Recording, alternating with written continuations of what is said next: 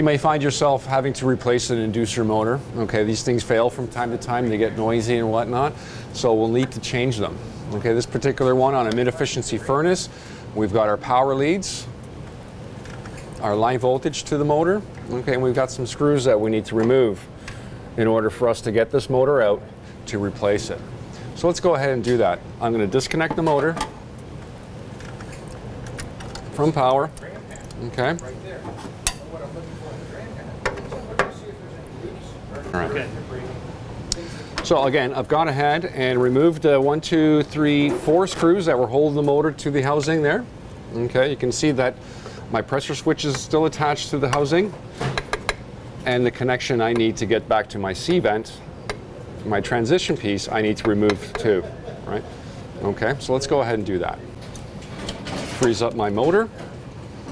Okay, all I need is this motor here.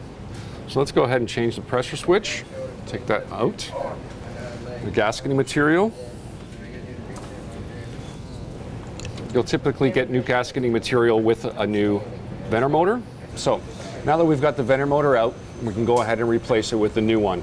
Okay. For the most part, there's a good chance that the new motor will come with a new gasket.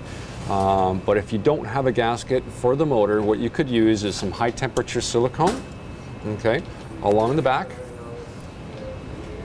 Okay. Along with that high temperature silicone, we would also like for you to spray the back here with some cooking spray. Okay, that will make for good contact up against the high temperature silicone, and at the same time, if you ever had to remove it, that venter motor will pop right off, but at the same time create a great seal. Okay, so a little bit of cooking spray along the back, a little bit of high temperature silicone on the back of the venter motor. We're going to put that venter motor back on.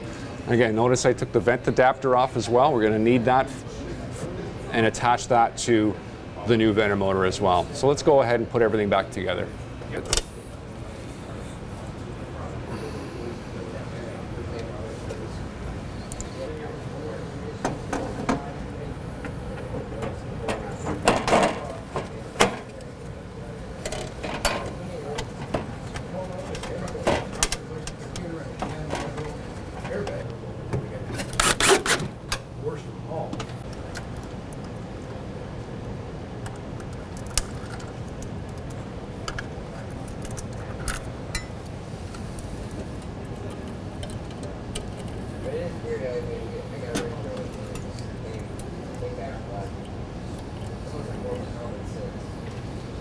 Now that we've gone ahead and replaced the motor, again, you want to make sure that it's operational. So again, we're going to put a call for heat on the furnace, and we're going to check the sequence of operations, listen to the motor.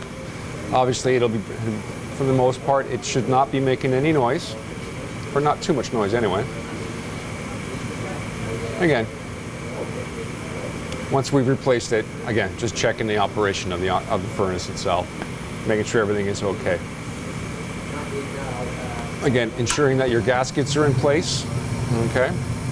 And then, again, if you don't have a gasket, use that little trick with the high temperature silicone and a little bit of cooking spray on the back there to create a good seal. And that's pretty much it. It's not that complicated. We're done.